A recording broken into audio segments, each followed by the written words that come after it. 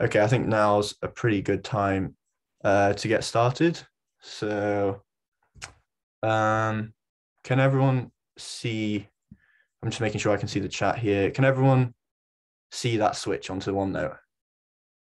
If you can just put yeah in the chat. Oh yeah, got two. There we go.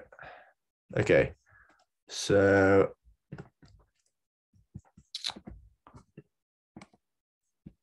right.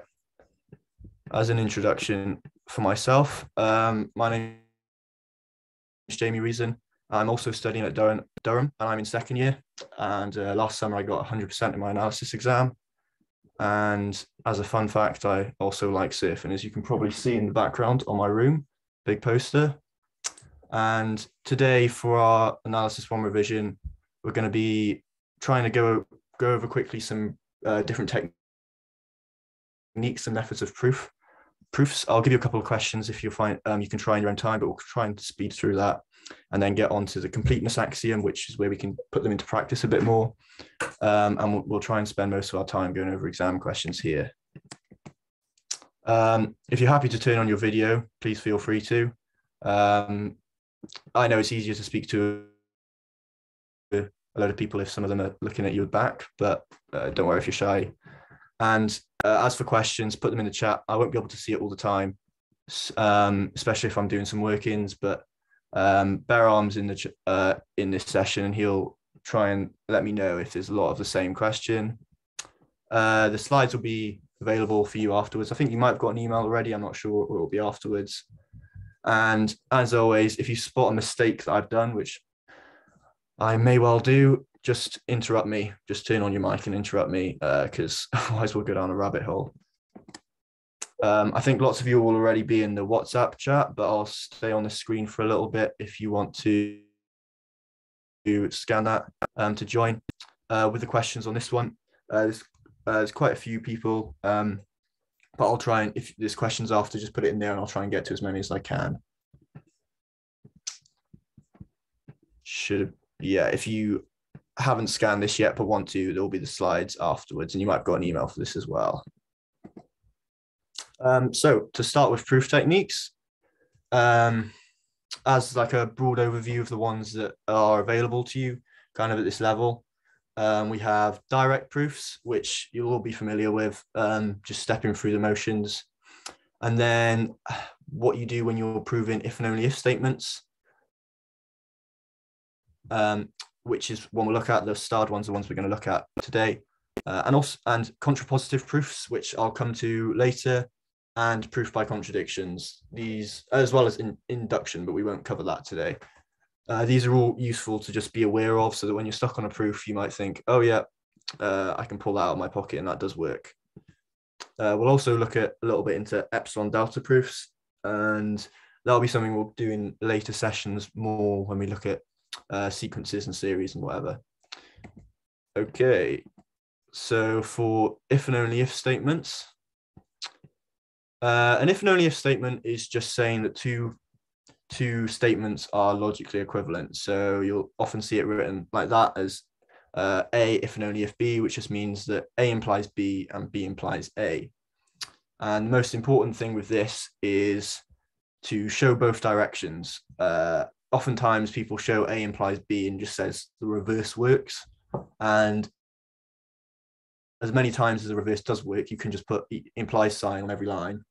I think in most cases, if it's a difficult question, at least it's worth doing one direction and doing the other direction then, because often there's small nuances that you don't notice until you go fully through it. And it's the exact same concept with sets. If you want to show that two sets are equivalent, you want to show that one set is a subset of the other and vice versa. So the kind of general method for that is that you assume there's some element in one set and show it's in the other set, and then do the same in reverse, unless it's a simple enough set that you can just manipulate. There will be a couple of questions we're not going to go over today, but I can answer questions about them in the chat, and they're on the later slides. Now for a little more interesting one, with contrapositive proofs. This is using this useful thing, just useful trick that saying A implies B is the exact same as saying that not B implies not A. And just to kind of help yourself get your head around that, if you have not A, then you have not B in the first case. Sorry, if you have not B, then you have not A. Then there's no way you can have A and B simultaneously. So, yeah, there's no way you can have A and B, not A and B simultaneously. A and not B simultaneously. You see, it's difficult to get your head around, but have a look at it on paper for a second if you're not convinced. And the use in this is that it just means that you can quickly manipulate a proof to make it into something a little bit easier. As an example, we're not going to switch to the OneNote for this one, but if you wanted to show this if and only if statement that m cubed minus n cubed is even, then that's the same as saying m minus n is even. You could do the first case relatively easily, I hope, that you'd show the cases whether when m minus n is even, and show that that implies m cubed minus n cubed is even, because cubing numbers is easy and with the integers. But if you want to show the other direction, instead of assuming the left-hand side, we can just assume the opposite of the right-hand side, which would be m minus n is odd. So this bit here is a lot easier to prove than the right direction of this, in my opinion anyway. You can have a go at this question yourself, but I'm not going to spend too much time on it because some of the questions later on are more related to the exam. But one question you might have is, in the last question, even and odd is easy to negate and find the opposite of. So when we're dealing with logical symbols, and I know I said at the start you don't need to use them, I think it's clearer in this case, but feel free to absolutely use for all and there exists instead. If you have a statement saying for all x, we have some statement a of x, which is just the statement depends on x, then the opposite of that would be that at least one x doesn't follow that a of x. So the opposite of that would be there exists an x with not a of x. The same works for the opposite way around, essentially. If your statement says that there exists an x where b of x holds, then the opposite of that would be that there doesn't exist an x with b of x. Or another way to say that is just here, for all x, we have not b of x. If you can't quite get your head around these, it's worth drilling them into memory, because if you ever need to negate something, it's kind of just this. But the easy way to remember is you switch the statements to be nots. And when it's not obvious how you do that, if it's got a for alls or a there exists, you just switch them to be the opposite. So combined at the bottom, if you have, this is kind of reminiscent of maybe epsilon delta proofs. If you have for all x, there exists a y with c of xy. The opposite of that would be there exists an x such that for all y, we have not c of x. And that could be a c of xy. But in this case, it's for all y, so it doesn't depend on y at all. And yeah, as an example, I'll give you a second to try and negate this statement, and then we'll go through it bit by bit. If you just kind of just want to get the idea of where we'd negate it, I'll give everyone about a couple seconds to have a look at this.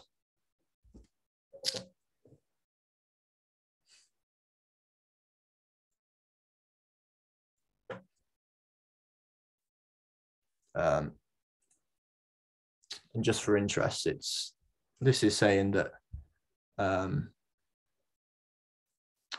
you have that some function is continuous, essentially, that within a small interval, it's the same.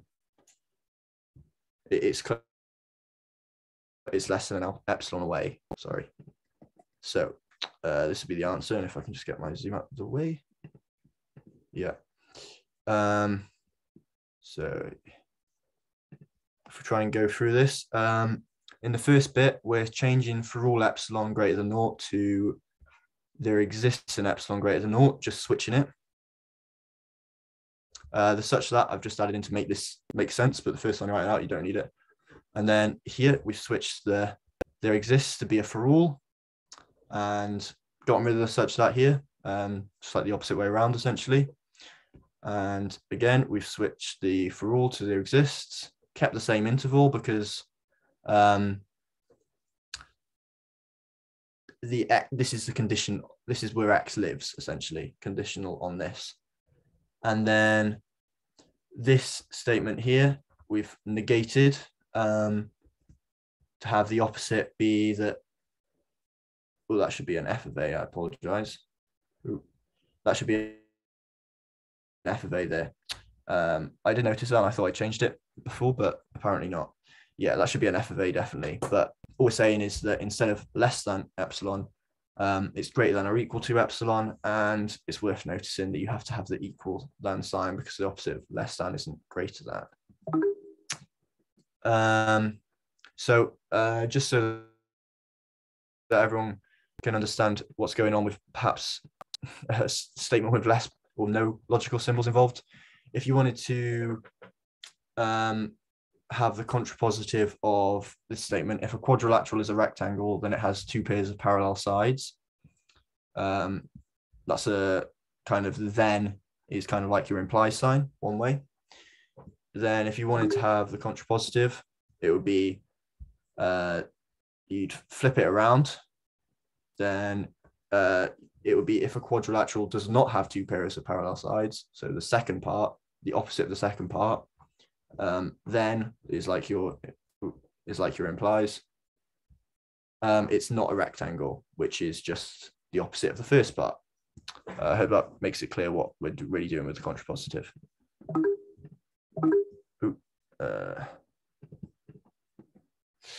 And now coming on to contradiction and particularly showing uniqueness. If you're ever asked to show that something is unique, for example, in the bottom, we're going to have a look at limits.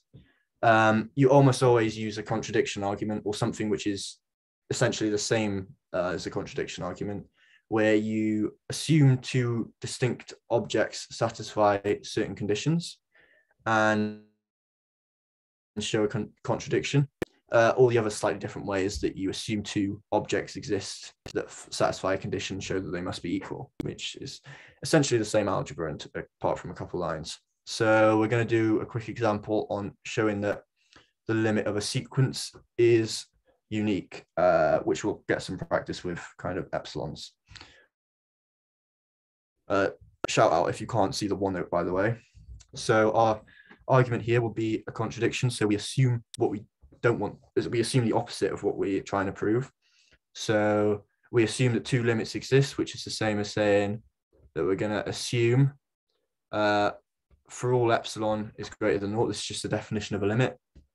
There exists an n such that st is just such that for all n greater than this big N, you might have also known big N as n naught. Doesn't matter, it's just whatever notation you want to use. And for our first limit, we'll say L1 minus xn. Xn is our limit. Xn is our sequence here. We're saying that this is less than epsilon, which is just the definition that L1 is the limit of xn. And we're also going to add another limit, L2 minus xn is less than epsilon. And the reason, if you were writing this in an exam or something, you probably wouldn't be asked this type of question, but if you were, you would have to say there exists an n for this one, a big N for this one, and also say a big M for this one. That's M like that. But I'm just taking the maximum essentially here. That's what you could write. And we're gonna do the first line of showing you the first method, which is just assume that L1 is different from L2. So we're using a contradiction.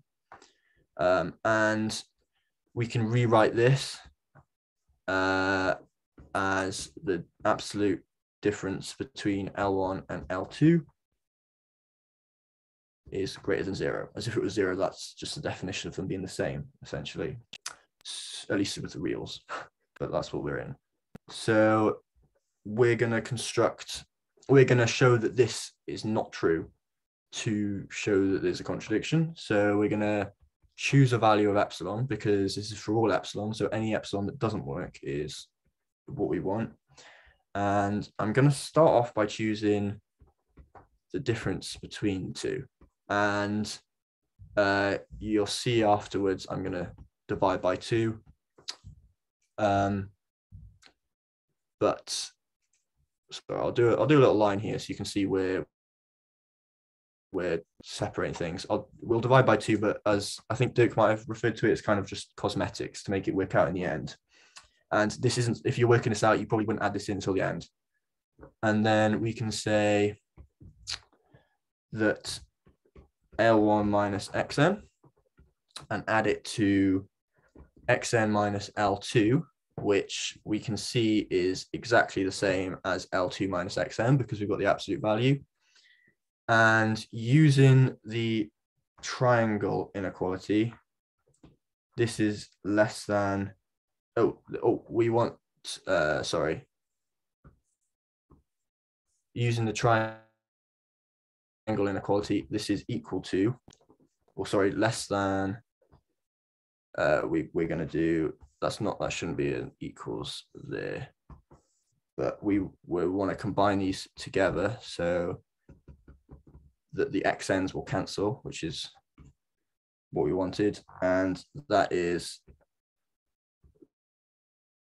less than or equal to this. Just to restate the triangle inequality, it will be, you might be familiar with it, I'm guessing.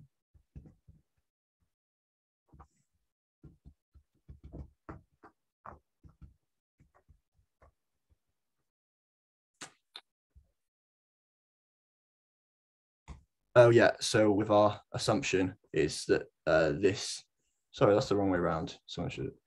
Our assumption is that this is less than or equal to L1 minus L2. Was awful. L1 minus L2 over 2. And then this implies that this is less than L1 minus L2 over 2, since this here is less than or equal to this. That's the right way around. Apologies. And then the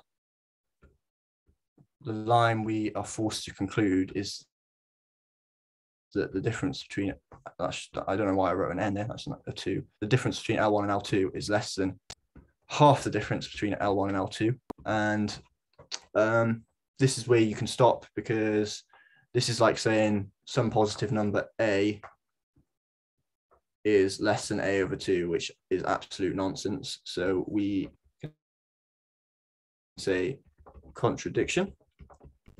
And so our above bit here is, it's not wrong, sorry, it leads to a contradiction.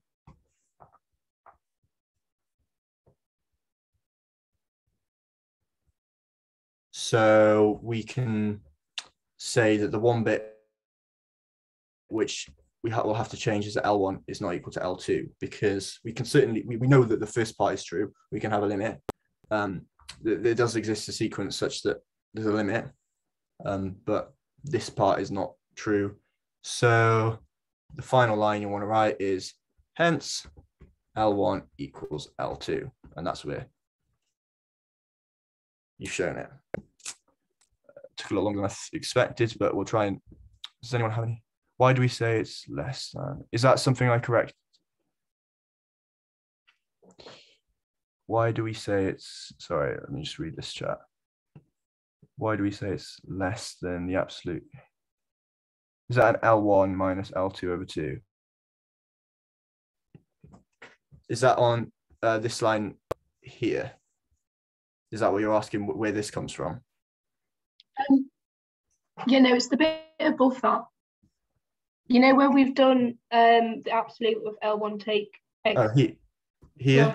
Yeah, that bit, yeah. Oh, okay, yeah. So in our assumption bit at the beginning, we've assumed that where is it? We've assumed that both of them are less than epsilon. And actually, thank you for picking that up, because that should be a 2L1 over 2 times 2. And we can get rid of that 2 then. And you just can't say A is less than A. That's what we should have. Thanks for picking that up. Yeah, so our assumption is that both these limits are less than epsilon. So we've chosen, and this is for any epsilon we can choose. So we've just picked this particular epsilon because this particular epsilon leads to something going wrong. So obviously this line is nonsense, but that's kind of the point. We want to make it nonsense so that we can show that the above is also wrong. But yeah, you're completely right that there should be a 2 there because we're adding 2 of them. So it's that this is less than epsilon and also this is less than epsilon. I got carried away with the over 2, I think, but thanks for picking up on that. No other questions? Okay. So now there are a couple of questions that before we go on to the completeness axiom that I want to give people a chance to well, in your own time afterwards, if you wanted to have practice on showing equivalence of sets, there's this one. I've gone through. You might have a different solution to me, but if you post it in the WhatsApp chat, either me or I'm sure someone else, if they see it, can check whether it's right. And likewise for the contrapositive example, which I think is particularly useful because there's a couple of ways to show this, but if you perhaps do it the way that feels most intuitive and then try and do it using a contrapositive, you might see that the contrapositive kind of comes more naturally, but it's something you might want to play around with yourself. So lovely. If I didn't make any other mistakes in the slides before, we'll go on to the completeness axiom, which is I would expect most likely going to come up on your exam, certainly in the one in summer, if not the collection. And this is the completeness axiom is just stating is purely this. It's that every non-empty set, subset of R, which is bounded above, has a supremum. And this implies that if it's bounded below, it has an infimum as well, which is always saying is that if a set is below a certain number, so say if it's less than 10, then we're not saying that 10 is the supremum, but there is some number which is the best maximum, which is that no other maximum is better. So as a recap, the supremum is the least upper bound or the best upper bound, and the infimum is the maximum lower bound, or the max or the best lower bound, which we're saying if we have a set that we can draw reals on a vertical line, and our set kind of is dotted around here, we can say it's bounded above by here and bounded below by here. All we're saying is that if that's true, then there is a supremum and there is an infimum that lies somewhere. And I think this might be best shown how it's useful in a couple of examples. So the first one we'll look at is this question, which is kind of the general way that these are written out. Ooh. Can everyone see my? Interrupt me if you can't see the one note. But yeah, we're going to work through this example, which is that we want to find the infimum and the supremum of this set. Obviously, if it tends to infinity in either direction, then it's not going to have one or the other. But that's what we're going to find out. So we can take our conditions are that they're both natural numbers, so positive. And what we want to do is bound it between two numbers first of all, and then test whether those bounds can be the infimum or supremum. And if they're not, try and bound them tighter. So if we write, I'll go to a blue, I think it's easiest to read. If we write out one element of our set, we want to bound this above and below. So to bound it above, we can see that, well, firstly, we kind of want to test if we make M really dominant and forget about N, then we're essentially writing out 2M over M because the N's are going to be negligible, which gives us an idea that 2 is going to be the supremum. And in the other direction, if we let N get arbitrarily big, then the M's are going to be negligible and we're going to be left with N over 3N. So 2 is our supremum and a third is our infimum. We haven't proved that at all, but this is kind of where we're going to head for. So if we want to make 2 as our supremum, we've got a 2M up here and we want something bigger, so we can certainly add a 6N on because it's positive. If it's negative, can't necessarily do this, but M plus 3N. Oops, sorry, didn't mean to do that. And this just cancels out as 2. And doing the same for the lower bound, we can add something to the denominator to make it smaller. So we're going to add a 5M. So we have 6M plus 3N. And that's equal to a third. So a third and 2 are certainly bounds now, but we want to show that they are the best lower and upper bounds respectively. So for the infimum, which we'll start with, we're gonna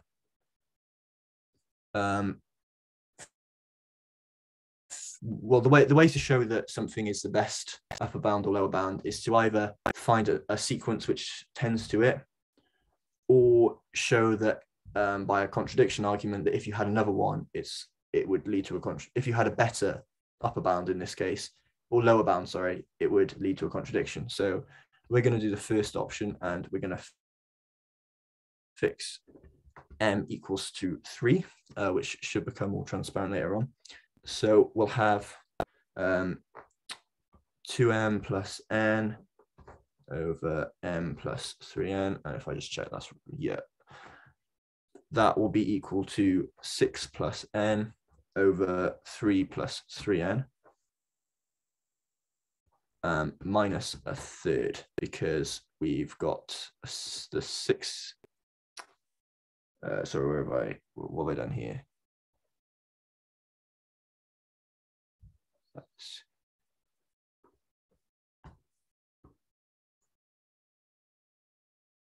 I think we just want to leave it as that and then look at what it is without. Oh yeah, okay. And then we consider if we set this equal to, say, xn, and if you haven't seen this notation, it's just that xn is defined to be this. Then we'll have that xn is in our set, which we haven't actually named, so I'll name it now to be x. So xn is in our set of the x's, and we have that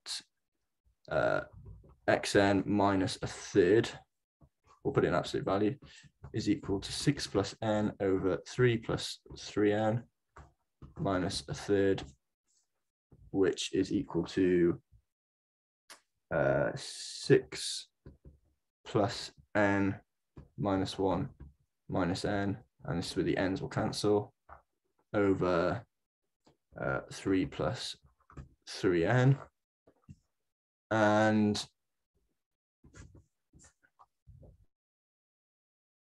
that gives us 5/3 times 1 over n plus 1. And clearly this tends to 0 as n tends to infinity. If you wanted to justify that, you can just put colt. I think everyone's familiar with colt. And so since this tends to 0 and xn is in x, we we have this essentially shows that xn is this shows that 1/3 is the infimum because it's the best lower bound. If you wanted to go through kind of justifying it with the second method using this, then we can have that if little c is greater than 1/3, and the notation here is c is some possible lower bound and big C is some possible upper bound. So this, just to make it clear, this bit above is perfectly valid in your argument to just leave it at this, but I think it's worth going over this as lots of the questions in the problem sheets use this method as well. So if C is greater than 1/3 is, I probably should stick with the same color, is a lower bound. Then we can choose an n with 5/3 times 1/n plus 1 being less than c minus 1/3. And because c is greater than 1/3, this is greater than 0, which is kind of like, when we're talking about limits, it's kind of like our epsilon. So because we can do, or at least it's positive, the key bit is here that it's positive. And because I'll go with the epsilon because I think that's more confusing than it helps. And because this is positive, we can then have that by Archimedes, I think is what you would reference it with. Sorry. Oh yeah, we're choosing this by Archimedes. Yeah. Which you probably don't have to specify, write it out. And then all we'd have is that 6 plus n over 3 plus 3n is less than said c, which is to say that c is not a lower bound, and hence we can have what we were looking for, that the infimum of our set x is equal to 1/3. Let me get the chat to see that everyone followed. I hope everyone followed that bit. It might become more clear when going through the supremum. So to get to the supremum, we're gonna just remind ourselves up at the top that we want to show this is has a supremum of 2. So we'll write that out again. 2m plus n over, sorry, what was it? n plus 3n. We have that it's less than or equal to 2. We already showed that, but we want to show that's the best upper bound. And for this, because if you think in our initial reasoning, we said that if n is fixed and m gets arbitrarily large, then we can forget about the n. That's how we got to this 2 here. So we just want to do the same kind of thing, just fix n equals to 1. So something that isn't too annoying, nice and small. And what we can write out is that 2 minus 2m plus, we're substituting the n for 1, over m plus, substitute the n for 1 again, 3. If we write this out, we'll get 2m plus 6. Let me know if I've done any of this wrong. 2m plus 6 minus 2m minus 1 over m plus 3, which we can cancel these, and we just get 5 over m plus 3. The reason why we can't pick n to be 0.5 is because initially we specified that it's a natural number, so it has to be 1, 2, 3 or whatever. But you could potentially choose n to be equal to 2 or something. And yeah, you could choose n to be really anything you want, because the key bit is that you just have a different sequence here, but still one that tends to 0. So, you know, if you substitute that for 2, and then that would be 6. These two would still cancel. So we'd have a 2 here and a 6 here, and you'd end up with 4. You'd end up with 4 over n plus 6. I think if you went too high, you're going to cancel out with this 6, if I'm right. Oh no, but you wouldn't. Sorry, that's not right, because the fraction on this side would be different, but it would be something similar to that. Yeah, and you do have complete freedom to choose your n even, because as long as it's fixed, then your m can be much larger and make it negligible, which is what we want. So carrying on as this being our sequence, if everyone agrees, we can say that if we had an upper bound that was less than 2, then we want to choose an m with 5 over m plus 3 being, so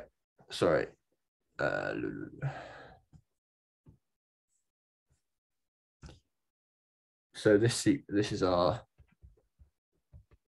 xn. We want this to be less than 2 minus the c, which we can do because xn tends to 0 be the quick way to write it, or by Archimedes, or whatever you want to say. So c is greater than c is less than 2, so this is greater than 0, which means we can do it. And with this logic, we'd have that I'll go through this and then I'll come back to that question in the chat. Then we'd have that c is less than 2m plus 1 over m plus 3, which is a contradiction. And here you ask, I don't get how by showing that xn tends to 0 as n tends to infinity, and xn is an element of x, why we have the inf of x to be a third. So this is up for the inf. So are you asking you asking that you understand if we do the bottom bit, if we choose the little c and show that doesn't work, but you don't understand why it works without justifying it? Is that your question, or?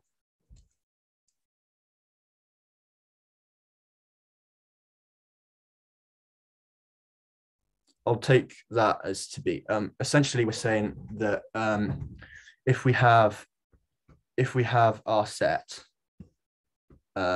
lying somewhere on the reals, then if we have a sequence that tends to a limit down here that we've shown that is a lower bound, then to show we've already shown that it's a lower bound, but to show that it's the best lower bound, we want to show that there's no lower bound we can pick that's bigger that will work as a lower bound still. And because we have a sequence tending to this, it means that if we make n big enough, we can get as close to this lower bound as we want. So for example, if this little c, as we've called it, wasn't how can I phrase it? If this little c was a bigger upper bound, a bigger lower bound, then no values can be less than it. But in this case, by the properties of like a sequence tending to a limit, we can get as close to here as we want. So whatever this little c is, we can go less than it, and still be in our set, which means that c is not a lower bound to that set. And that just comes back to, we've shown that 1/3 is a lower bound, and now we've shown any other lower bound that's bigger doesn't work. So 1/3 must be the best lower bound. Sorry, I'm muddling my words. Does that make sense?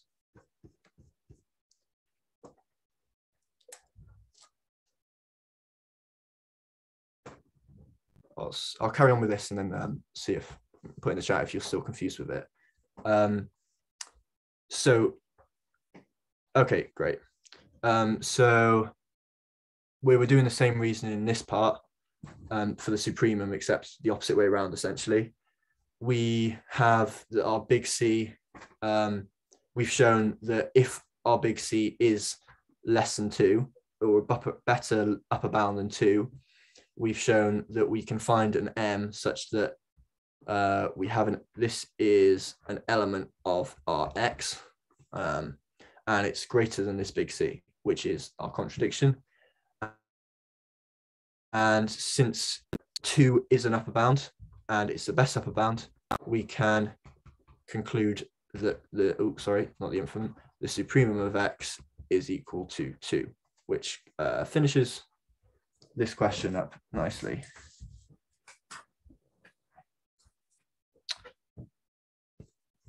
Now's the time to put in the chat if anyone was confused with some of that. You can fix the values. Okay, so how can we fix the values of M and N? In our set, this was kind of why I chose this question, is because we have 2 values. If we have we're constructing a sequence here, xn, I can't remember. Okay, xn is equal to, we set M to be equal to 3 over, this is what our xn was, and we did that by fixing the M value. This is because our constraint on the N and M is that they're both natural numbers. So as long as we stick to that, we're completely fine. And although this xn doesn't cover all of the values in this set, it's like all the values of this is a subset of this X, essentially. So showing that this here is bounded wouldn't show that this big set is bounded, but showing that finding a sequence with one of the values fixed still is a sequence inside our larger set.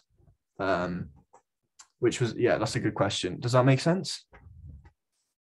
It's essentially that we're allowed to make our conditions stricter, but we're not allowed. Yeah, okay, good. We're allowed to make our conditions stricter for finding a sequence, but not a bound. So next question I wanted to do. Next question I wanted to look at was one with functions, which is essentially the same kind of thing, except our function in this case, if we switch over to one, that's going to be easiest. Our function in this case, our big set that we were calling X in the last case, is the image space of this function, or it's all the values of f of x, such that x is in the original domain, or I think, it's real, so such that x is a real number. And this, once we've put it into this case, we're essentially just back at the exact same as the last, or the exact same style, sorry, not the exact same question, exact same style as the last question, except our x is any real number. But it's still useful to deal with these functions instead, to just kind of make things simpler to deal with, I suppose, in notation. It should make sense when we're going through them. So we want to look at x over 1 plus mod x. And we can already spot, just as something to notice, that I'll do these kind of absolute values as dotted lines, just so you understand we're just considering this as an observation, not that this is in the set. Mod x is less than 1 plus mod x, because we're taking absolute value. Well, we don't need to take absolute values either side anyway. It's just this holds. So the denominator is greater than the numerator in absolute size. So we'd kind of suspect that we should be able to bound this between, because we've done absolute values, it would be 0 and 1, which would mean that x over 1 plus mod x, I didn't mean to draw that line, sorry, is bounded between 1 and -1, which is what we want to spot. And alternative way to write that would be that the absolute value of f of x, let's not make that clearer, the absolute value of f of x is less than or equal to 1.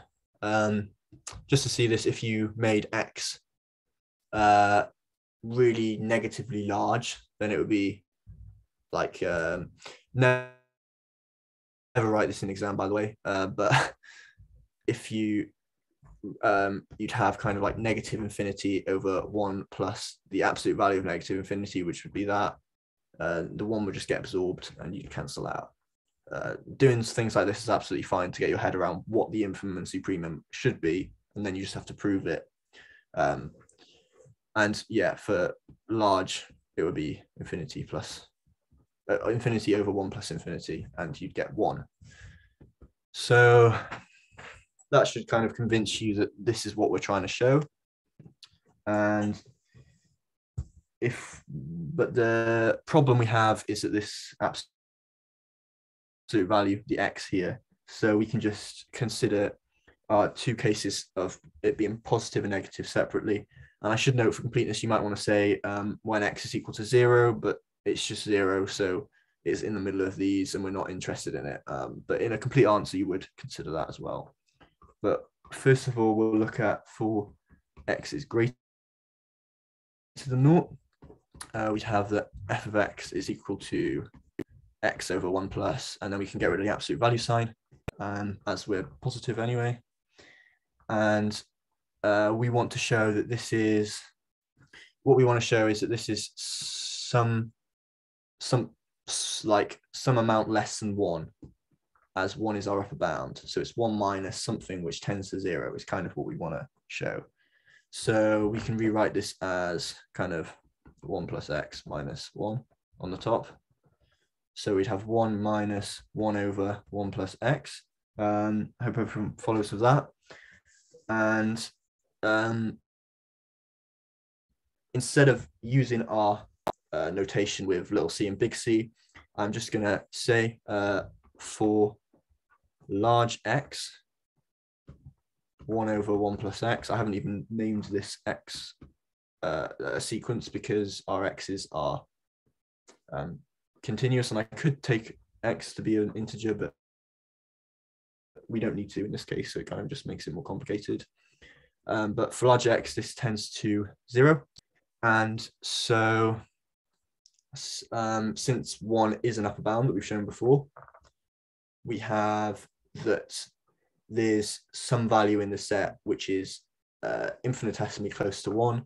And this is enough justification, in my opinion, that we can say this implies the sup of f, which is how you'd write it, is equal to 1. And to think of this maybe in terms of the integers that we were looking at before, you could let xn be a sequence 1 over 1 plus n, where n gets large, and do the big C proof. But this is all you need to write down. It'll save you a lot of time. So just going through the same motions for negative x. By the way, if we've shown that it's bounded and we only consider the positive x to show that the infimum and supremum are in fact what we thought they were, that's completely fine. But as long as we can show that it's bounded everywhere. But in this case, we do need to look at negative x to show this the infimum. So if we look at for x less than 0, we write our f of x as before, but it will be slightly different. We'll have x over 1 minus x. And in the same fashion as above, where we had 1 minus a small amount, we're going to do minus 1 plus a small amount. And that will be, if I'm not miss, 1 over 1 minus x. That is, yeah, 1 minus x plus Yeah, I think that's right.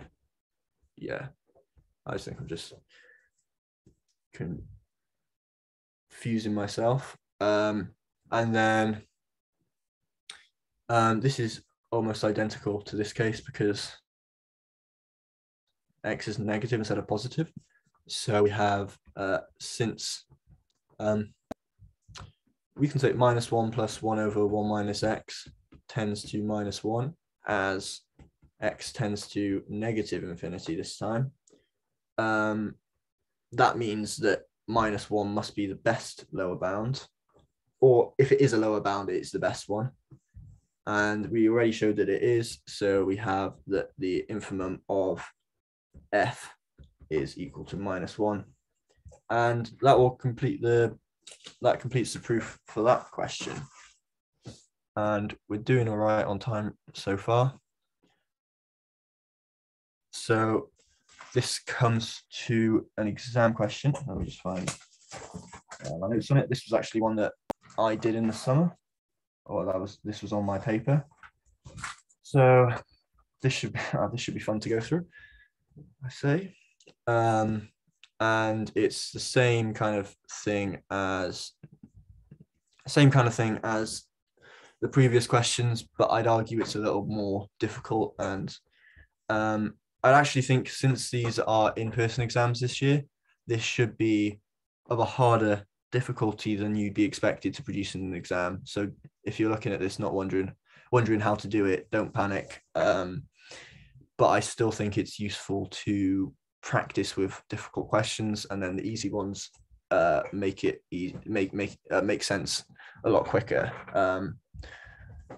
But yeah, you're not expected to necessarily be able to produce a question like this in the time of a collection exam at all. I think I probably spent far more time than I'd be willing to admit on this question last summer.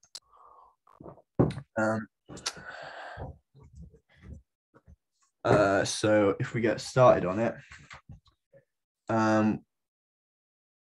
we want to find what this is bounded between first, or get an idea of what it is bounded between.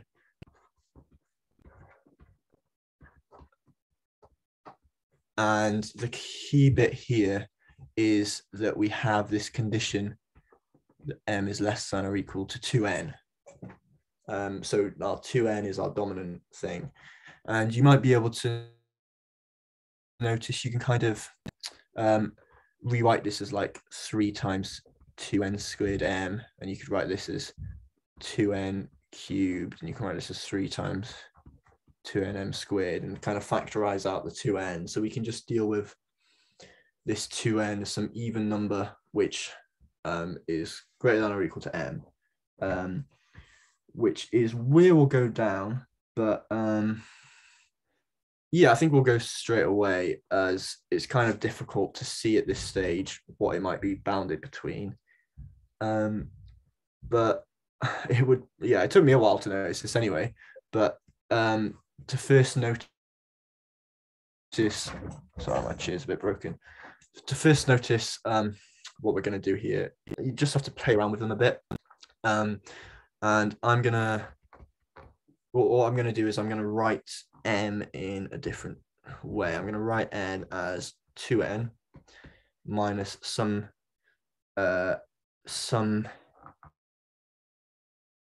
natural number, or I suppose where k is an element of n naught.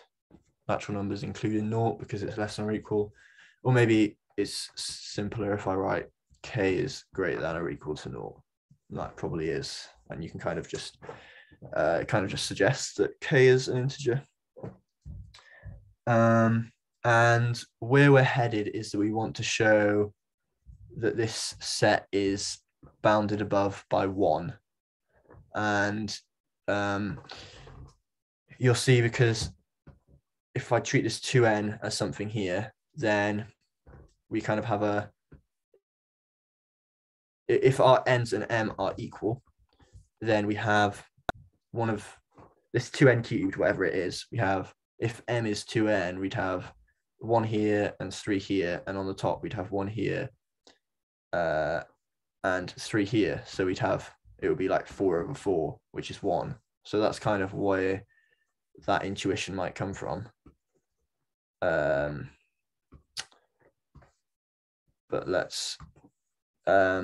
But you might have tried showing it's less than or equal to a half first of all and fail. And this is kind of this is just some, I suppose, something that always comes up in analysis is that you'll try one way, it'll fail, and you'll eventually try the right way. But yeah, I should probably stress again, this is harder than what you'll come across in the collection exams. It's just useful to see some more difficult questions. So we want to, I'll write it out as our goal, in red maybe. We want to show that our set M is bounded, sorry for my handwriting, bounded above by 1. So we have this way written out. So again, we're going to use a contradiction argument, and we're going to assume that there exists, I'll use this, maybe this as well, that there exists K following our conditions that we put on it, such that, and then if I rewrite it out, m cubed plus 12n squared m over 8n cubed plus 6n m squared is greater than or equal to 1. Or actually, no, I don't want greater than or equal to, because I haven't said there's a problem with it being equal to 1. Greater than 1. And if we rewrite the m in terms as we wrote before, as 2n minus k, where k is greater than or equal to 0, what I'm gonna do is I'm gonna move this section here over to this side, because it's positive, because they're natural numbers, so I don't have any problems with inequality. So that's the same as if I rewrite the m as 2n minus k cubed plus 12n squared times 2n minus k being greater than 8n cubed plus 6n 2n minus k squared. I'm just checking my working here that's right. Yeah, and maybe I don't know if it's worth going through all of this. If someone, because it's the algebra, and I think most of you will be all right expanding this and looking at the algebra, but we're left with minus k cubed plus 6k squared n minus 24 kn squared plus 32 n cubed being greater than 6k squared n minus 2k, 24, sorry. You might be able to spot what's coming up. Minus 24 kn squared plus 32 n cubed. And we can just cancel from both sides, this, and this. And we're left to say, that minus k cubed is greater than 0.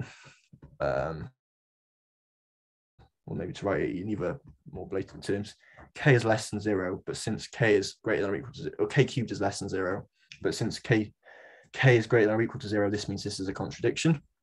So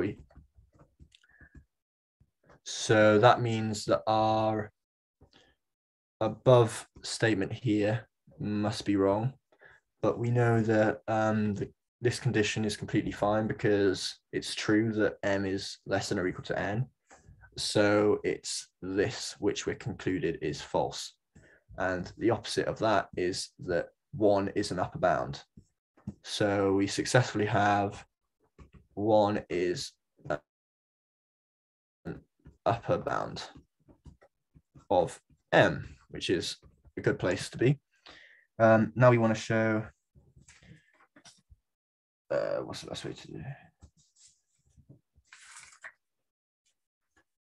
Yeah, now we want to show that it's the best upper bound. And for this, there's a couple of ways. But like I hinted at before, when m is equal to 2n, we got what we wanted. We got the 4/4 essentially. So since in this case, the supremum is the maximum and it's achieved. So just to write that out, just to write that out, it would be if we, maybe I'll use blue. If we take m is equal to 2n, this is just going to be some element of the set, and equally we could choose m to be 7, and that's actually one example of one. M to be 8 and n is equal to 4. That's absolutely fine as well, but leaving it like this happens to cancel out. Is someone unmuted or not? I'm not sure. But yeah, if this is true, then we have the m cubed plus 12n squared m, which I'm just over 8n cubed plus 6nm squared. I copied that off my notes, so I'm going to check that it is. Yeah, we just got it from there. This, which would be an element of our set, is equal to 2n cubed plus 3 times 2n squared. I just absorbed the 2 into the n. I absorbed the 4 into the n squared, essentially. I wanted to get rid of the m's. So, and then we have 2n again. And on the bottom, we'd have 2n cubed plus 3 times 2n times 2n squared. And we can see the numerator and denominator are exactly the same. So we have 1. So 1 is an element of m, and 1 is an upper bound. My Zoom chat's in the way. And 1 is an upper bound. So we have the, right in red actually, we have the supremum of m is equal to 1, which also happens to be the maximum in this case, which is nice. And I don't think we have the minimum for when we get to the infimum, but we're going to come back up and try and figure out what we're going to try and prove to be we've already shown this bit. We're going to try and see what we could choose to be the infimum. And although m is restricted on n, if we fix m, I'm sure that's not, m is restricted to be less than or equal to 2n, but we can fix the m and the n can get as large as it wants. Just roll that out so you can understand the difference between m and n's. So if we see here that we have, firstly, that they're in the natural numbers, so we can't simply pick m to be 0 and get 0 plus 0 over 8n cubed or whatever, although that would be nice. But we have that it is definitely positive, or non-negative at least, because they're all positive numbers. So we at least have this lower bound. And to motivate why that's our infimum and why nothing else is a better lower bound, if we fix m to be some number, whatever it is, we're going to choose one that happens to work out nicely. But if we fixed m, then we'd have we'd have our n cubed on the bottom, we'd have an n cubed on the bottom and a squared on the top as our highest terms, which means that n will be dominant on the bottom, and we can make n as big as we want, and so we can make this whole thing tend to 0, or we can get close to 0 being in the set, although we won't actually get 0. May as well write it as we know it. Yeah, so we just want to show that now. And if I can give myself a bit more light to read what I'm doing.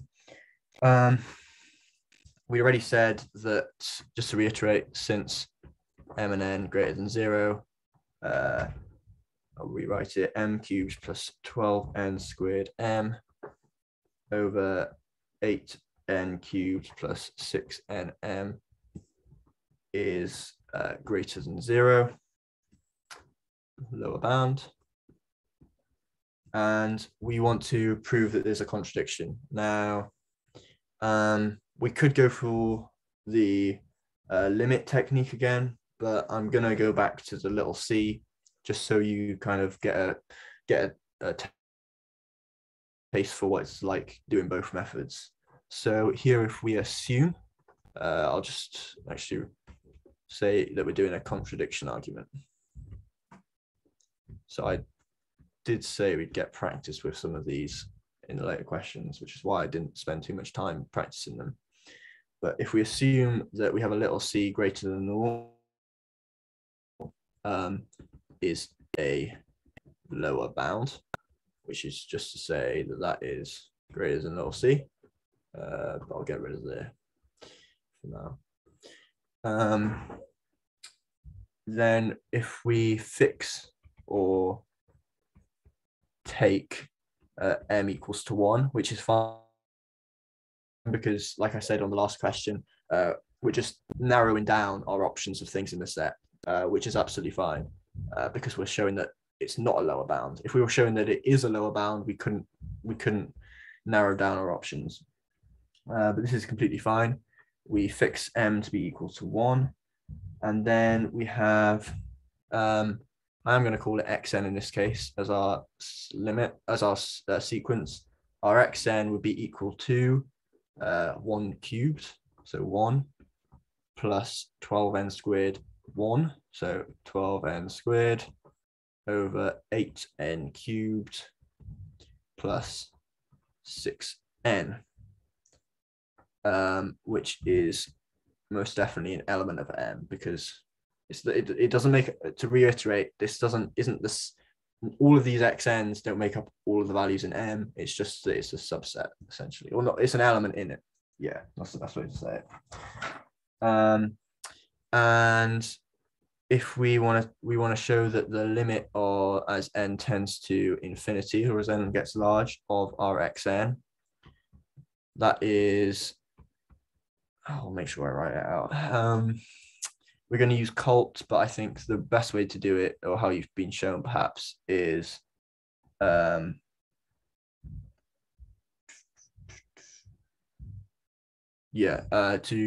divide by the n cubed. So 1 over n cubed plus 12 over n, because the n squared cancels out 2 of them.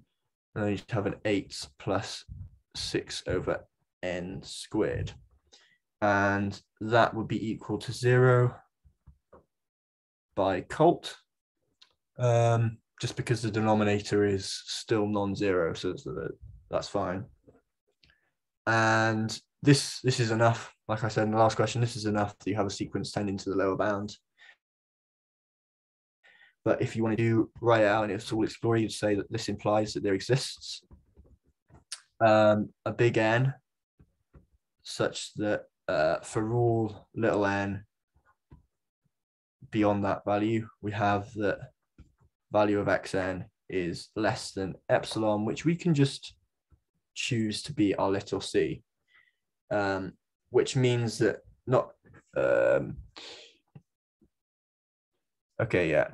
which means that we have whatever little c we choose, there's still going to be a value in the set which is less than it, and then this implies that the infimum of m is equal to 0. And I've had a question asking why we didn't use this method for the supremum. The difference is that if we have our set here between 0 and 1, we have a value which is at 1, which takes it, and we know that this set is we know that this set is bounded in between these values. But since we do have a value at 1, there can't be any better bound. If you found the bound that is the maximum, that you found a value that it takes, you've shown it's the best one. In this case, we might have values dotted all around wherever. In this case, we found a sequence which gets progressively closer to 0, but 0 is never actually reached, which is kind of what we're talking about with infimum and supremum instead of minimum and maximum. 0 is not the minimum. There is no minimum to this set. It doesn't make sense to talk about it. It's like saying what's the minimum of 1 over n, where n is positive. It's just that in this case, we couldn't say, oh, there is a value at 0. We have to instead say, oh, if we did have a better upper bound, I can still find a value that means that it isn't actually I meant to say lower bound, that it means it isn't actually a lower bound. So that's why we had to do the method for this case, because the minimum isn't achieved, but we still want to show that it is the infimum. I hope that makes sense, whoever was that asked the question.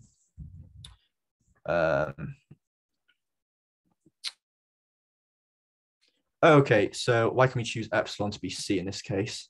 When we're talking about the limit of a function, the way it's written is, the way it's written is, for all epsilon greater than 0, there exists an n, technically greater than or equal to 0, such that for all n greater than or equal to big N, we have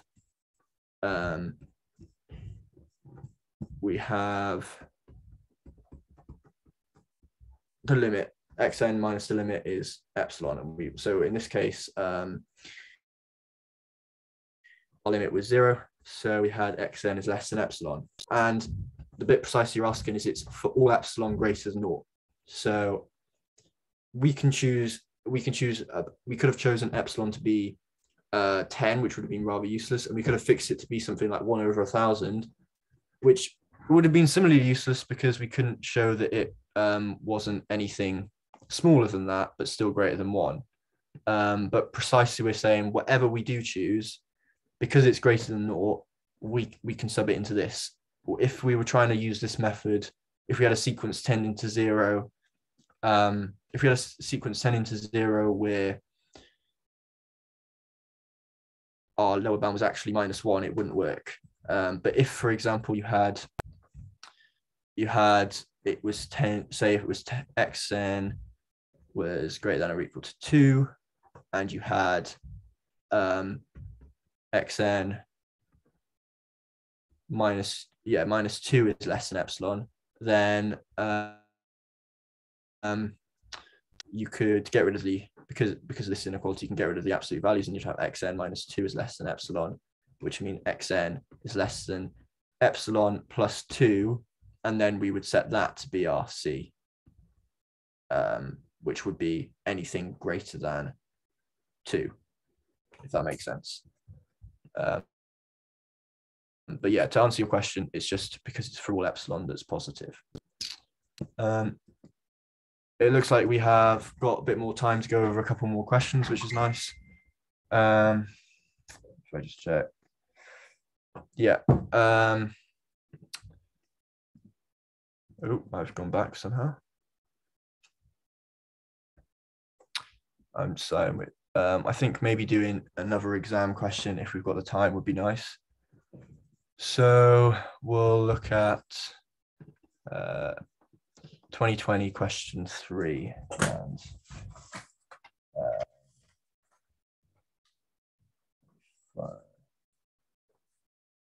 should be the right question. Yeah, okay. So this is one that, yeah, we haven't done this one, and it's in terms of a single n, so it's nice and simple, and this is more like an exam question you'll see in your paper. So first of all, we want to do workings for the supremum. And I'm just trying to figure out what it is. Because it's only polynomials top and bottom, we can use the same kind of argument before, that since we've got as n gets really large, the squareds term are going to dominate, and so it's going to be 1 over 1, which kind of makes us think this would be a good upper bound.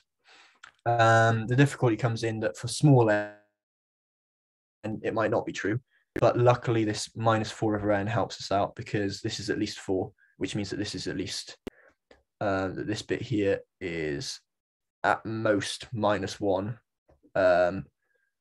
which means it's going to be less than, which means that the denominator is bigger. So we do have what is an upper bound, but just to show it in writing, we'd have that since 3 minus 4n is less than or equal to 1. Sorry, before we carry on, I just kind of like to go over again when I'm what I'm doing, saying, oh, these are dominating when for n large and for n small, this helps us out. This is really what you want to look at before. If you try diving straight into showing something, you'll just be staring at a blank page. You kind of got to figure out what you think the supremum and infimum are before you attempt it, just intuitively. And if you got it wrong, that's fine. Your workings will probably show you that it's wrong at some point. You just might have wasted a couple minutes. But yeah, just play around with it until you kind of spot what's going on. But yeah, carrying on, we have the n squared minus 4n plus 3, just this bit here, over n squared plus 1 is less than or equal to, just subbing this in, n squared plus 1 over n squared plus 1 is what I'm doing, which is 1. So 1 is definitely an upper bound. And now if we want to use our big C notation again, because I've chosen to use it in this one. And if we assume that we have a big C or an upper bound that's less than 1, then this implies 0 is less than 1 minus big C. Just to rewrite it, because like I said on the last question we did, we're not looking at 0, so we might have to write it a bit differently. But here we have, this is our assumption that we want to prove is wrong. Right out again, contradiction argument, if anyone can read that. I hope you can. It's a little wonk-sided as well, but this is our assumption that we want to show is wrong. Then from this assumption, we have that n squared minus 4n plus 3 over n squared plus 1, which is just an element of our set. What do we call it? Okay, we called it x. An element of our set. We have that is, we know that this is greater than or equal to n squared plus 3. I'll just reorganize this. Sorry, do I want to, just looking what I've done. Okay, yeah, no, this is fine. We don't need to do a greater than or equal. Why is it 1 and not minus 1? So 3 minus 4n.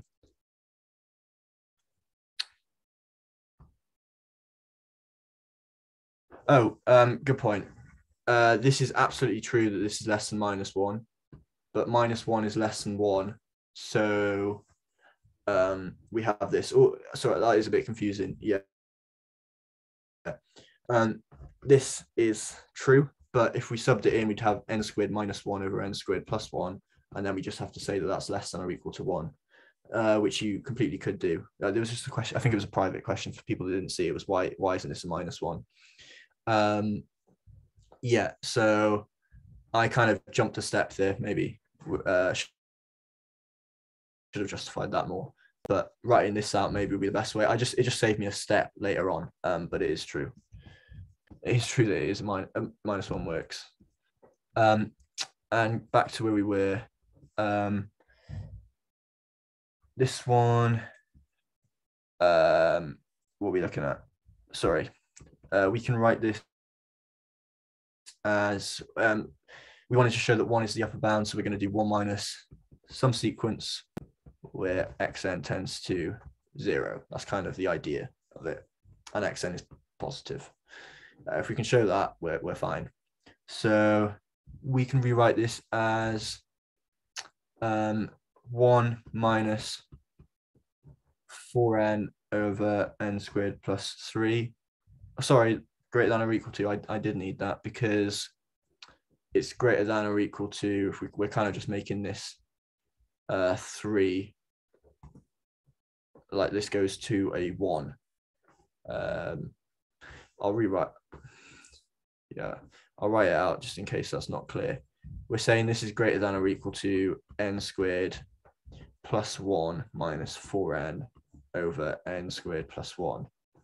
And I don't know why I've suddenly started writing on an angle, which is because we've just made the denominator smaller, so we're fine, which is 1 minus 4n over n squared plus 1. And so we have our values are all greater than this. So our reasoning is if we have an upper bound, or if we have something we think might be an upper bound, but this is greater than it, then this is also greater than it. So it's not an upper bound for our sequence. For our set. And then we have this is greater than or equal to 1 minus 4n over n squared. Again, because it's a minus, I can make the denominator smaller, and that is just 1 minus 4 over n. And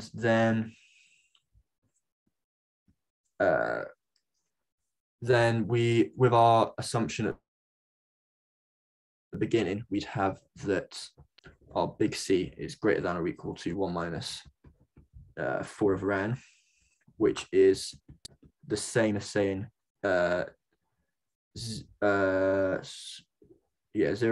which is less than or equal to 1 minus big C, as we wrote up at the beginning here. Same as saying that is less than or equal to 4 over n, and whatever C we choose, there exists an n such that that isn't true by Archimedes. And then since we have that there can't be any better upper bound than 1, and 1 is an upper bound, this implies the supremum of our set is 1. And I might go a little bit quicker on the infimum, so we have some time at the end. For the infimum, I'm going to copy n squared minus 4n minus 4n plus 3 over n squared plus 1, was it? Yeah. It helps to write out a couple of values to kind of see what's happening. So if for n equals 1, I'm not going to write out the full thing each time. I'm just going to say n equals 1, we have 0. N equals 2, we have minus a fifth. N equals 3, we have minus a tenth. N equals 4, we have 3 over 17. So we kind of start at 0, go lower, and then start going upwards. And this is what's going to be useful for us because we've already looked at these values. So we can consider n is greater than or equal to 4 only, and then look at these at the end. And for n is greater than or equal to 4, sorry if it's confusing, this is imagining that n is continuous, which it obviously isn't, but this is kind of the shape of what's happening. For n is greater than 4, we have n squared minus 4n plus 3 over n squared plus 1. That's greater than or equal to 4n, because I'm just substituting one of these n's with 4. Minus 4n, these cancel. Plus 3 over n squared plus 1.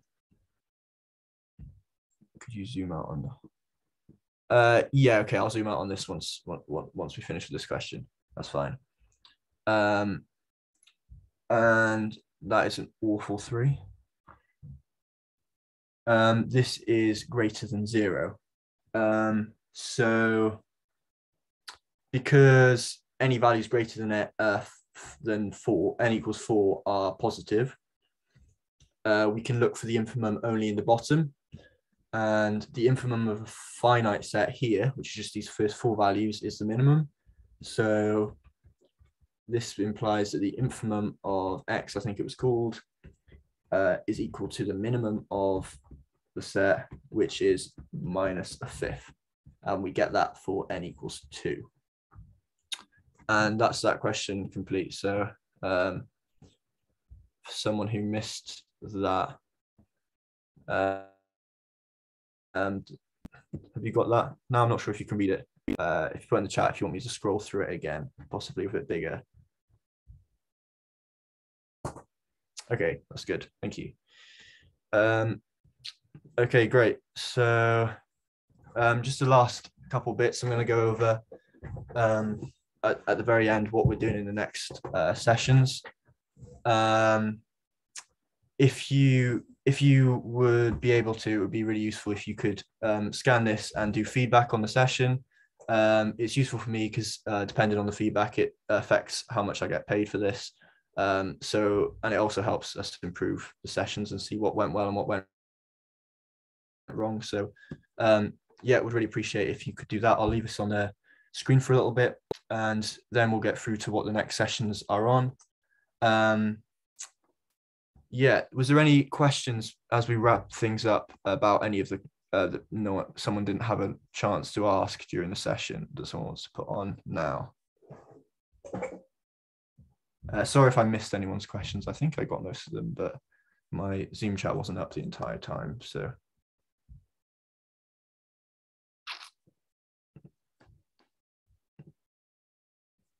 no, that was no extra questions. Yeah, oh, with the feedback, you will have to log in with whatever you used to join this, but yeah, please do if you can. Why did you decide? Oh, someone asked a question, good question. Why did you decide to put values of n into it? Oftentimes, if you're confused with a question, if you're trying to show a question like that, you'll play around with a couple of values first to see what's happening. The reason, if you didn't decide to do that straight away, you might find that the minus 4n kind of got in the way. So if you went for greater than 4n, you had something bounded it, and then you just need to check all the values below that. Yeah, I hope that answers that. For the next sessions, they'll be paid, and there is a discount code someone gave me. It's just Team Jamie, nicely put. Oh, that's a direct message to someone. Apologies.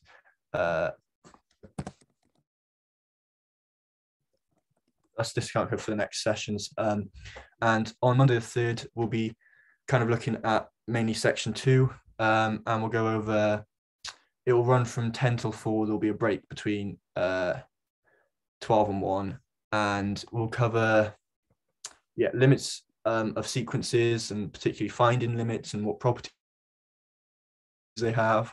We'll briefly look at the log and exponential properties, and then we'll try and spend most of our time looking at Bolzano-Weierstrass, as well as lim-sup and lim-inf. Yes, I think this one was recorded, but I'll have to check. If you ask in the WhatsApp group, I'll find out for you whether these later ones are recorded.